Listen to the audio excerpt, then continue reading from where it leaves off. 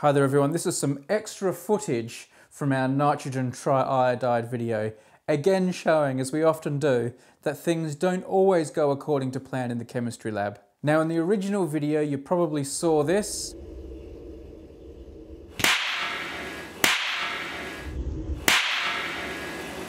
We have a Lego professor touching some dried out nitrogen triiodide. It's a contact explosive, so the result is obvious.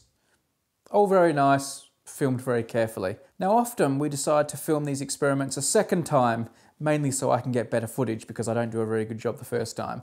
So here we are in the lab, we're going to do it a second time. We've got some wet nitrogen triiodide on the hot plate, but it's getting near the end of the day, we have to go home, and when we first give it a try, as you can see,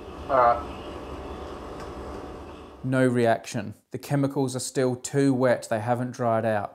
Now we've got them on a hot plate to help them dry out, and you can see here we're trying to increase the temperature. I think it was originally at something like 50 degrees Celsius. We go for 100 and then decide, no, that's too much, go back down to 75, because we don't want the heat itself to cause the reaction to happen. Now here we are just waiting around for things to dry out. And by, I think, more luck than anything, I have got the high-speed camera still running, ready to trigger, and all the lights are still on.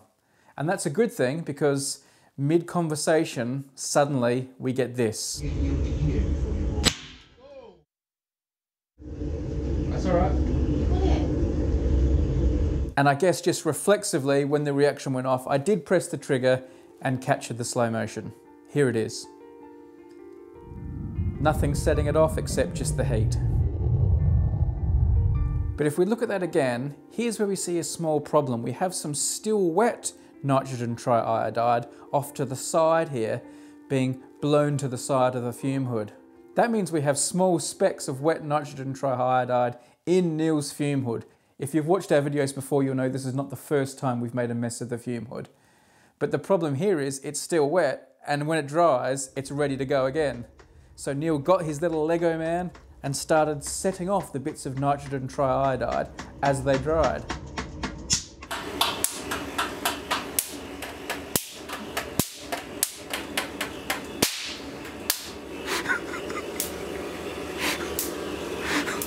It'll snap, crackle and pops like rice bubbles.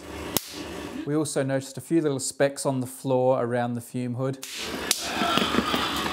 They were mainly being set off by my shoes. And of course the equipment that's in the fume hood may have had small specks on it as well. So Neil had to get all of that out and give it a good seeing to.